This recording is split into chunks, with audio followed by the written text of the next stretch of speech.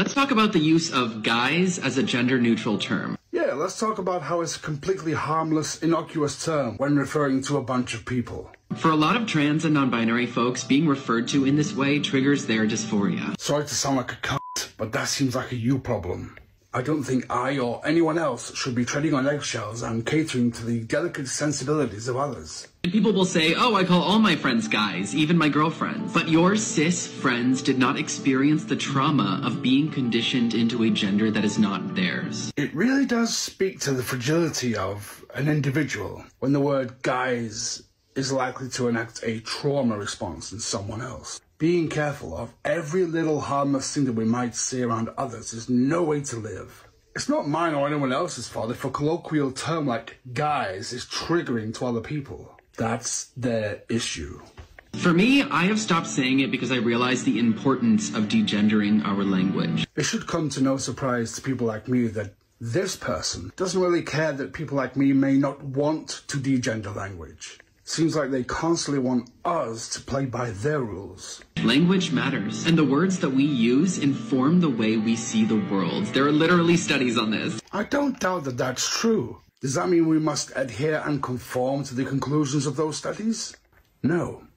The sovereignty of the individual is paramount. So when we consider words like guys to be gender neutral and not girls or ladies, this fuels the narrative that man is default. You literally open your video by saying guys is a gender neutral term. So what the bloody hell are you talking about? And this is the core of the patriarchy. There is no patriarchy. Look, you can use whatever words you want, but that usually means that you don't think we can use whatever language we want. We have to consider their impact. No, we don't. And if someone tells you that the language you are using is hurting them, and you decide not to change because it is more comfortable for you, I think that says a lot about your character. Yeah, it means I won't bend the knee to anyone else's demands in the guise of compelled speech. That's guise as in G-U-I-S-E. Not guys. Means I'm not going to change the way I talk, just in case I might hurt your feelings. If I had to do that for every individual that I ever met for a multitude of different words, it just makes me wonder what words I would have left that are okay to say. Well, fuck that. I will not be coerced. I will not have my speech compelled by anyone. Either grow a spine or stay offline and don't go outside.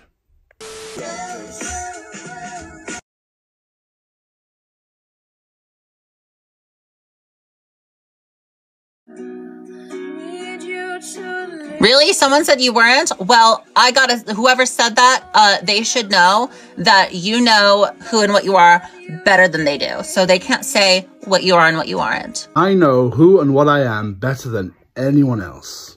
That's what she said. No, you do not, Andy Cyborg. That's just silly. Oh, come on. What if I get the transgender affirming surgery and get a blowhole installed?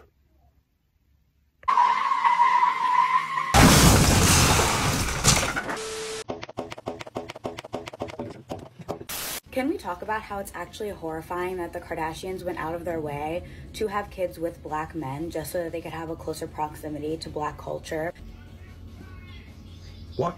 Just so that when you call them out on appropriating black culture, formulating relationships with black people to the point where you give birth to potentially mixed race children is appropriating black culture.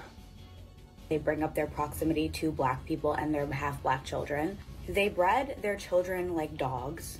You know, maybe there should be a national test for people to take before they're able to qualify to use social media. You know, essential traits like a sense of humanity or even humility, because this person has neither. And as a black woman, you cannot change my opinion on this. I wouldn't care to. So far, you seem to be rather irredeemable. And I know a lot of other black women and mixed black women feel the same way. Fuck them. That eventually at some point in their life, these kids will grow up and realize that one of the main reasons their parents had them is so that they could have a closer proximity to black culture. You're absolutely disgusting. It's going to be a horrifying moment for those kids. Are you still talking about the Kardashians' children? Or your own children, if ever you have any, when they have the cognitive ability to realize who their mother is? Like I have said many times before, we are living in a world where it's difficult to tell what is and is not satire. Nature is gay. Sure. Yeah, alright.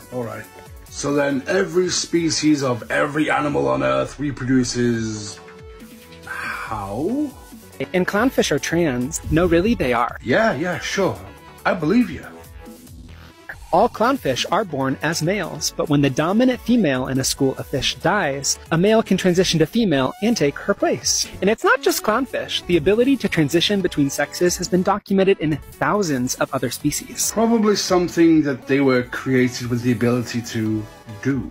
Can we humans perform such a feat naturally? Much like the aforementioned clownfish? No, we do not. I'm not sure the innate natural biological ability of the clownfish would fit the definition of trans as we humans define it. This is the part where I would say, but you knew that already. But I'm not sure this person does. From striped maple trees that can change their biological sex, banana slugs that are hermaphrodites have both male and female sex, transitioning is nothing but natural. This is a lie. Yeah, it's natural to non-human creatures who have that ability. So if you're trying to imply that it's natural for a human to go through such a thing, well, I'm not necessarily against it, but natural, it ain't. Taylor cries into the ocean, making it bigger. It's a Wonderful Life, Wizard of Oz to get diverse reboot. Oh, goody. Excellent, super duper, marvelous. I am sure nothing will go wrong. Legendary Hollywood gems like The Wizard of Oz and the Christmas classic It's a Wonderful Life are both getting what director and writer Kenya Barris is calling a diverse reboot. Yeah. You must fill the diversity quotas! The Blackish creator also talked about his remake of the 1946 Frank Capra classic starring Jimmy Stewart and said he plans to tell the story, but with a person of color instead. DEI! DEI! DEI! Exporting diversity for profit is nothing new. That's if it makes any profit. But the thing is, will literal white devils like me be able to go and see it? Because I'm willing to bet we're going to get people like this telling us that we can't. Do not go see that movie opening weekend. You can go see it on another weekend. Go see it on the second or third weekend. To do anything other than this is anti-black. And of course, if the movie fails, which it very likely will, who's going to get the blame? Us white devils. Yeah, it's going to be blamed on racism or review bombing. Yet I'm sure they would have nothing to say if it was review bombed with positive reviews. So, when it comes to cultureless, genetically inferior male monkeys like me, damned if we do and damned if we don't. Oh yeah! The goddamn plane has